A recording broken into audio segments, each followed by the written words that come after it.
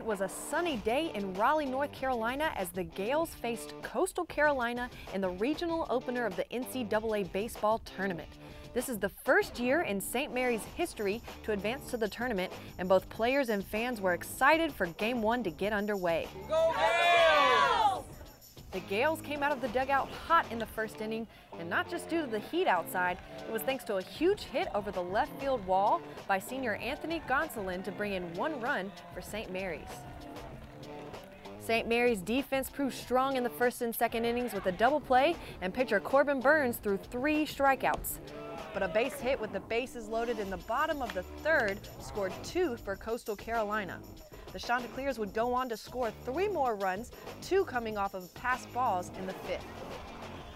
The Gales adjusted with some pitching changes to hold Coastal at 5 runs for the remainder of the game.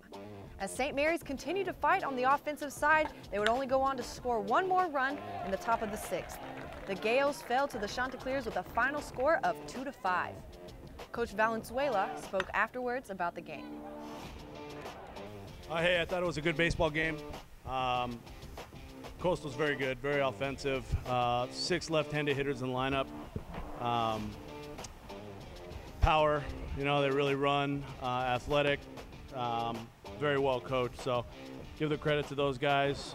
They just beat us. Thought our guys competed, thought they battled, but we just fell a little short.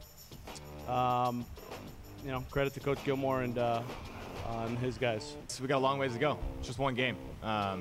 The offense will be there tomorrow, and I think, like Coach said, we got plenty of depth on the mound. So we're going to come back with a little vengeance tomorrow and play some baseball. St. Mary's will be back in action Saturday, June 4th at 11 a.m. Pacific Time, 2 p.m. Eastern Time. And they will face the loser of the NC State-Navy matchup. Let's go Gales!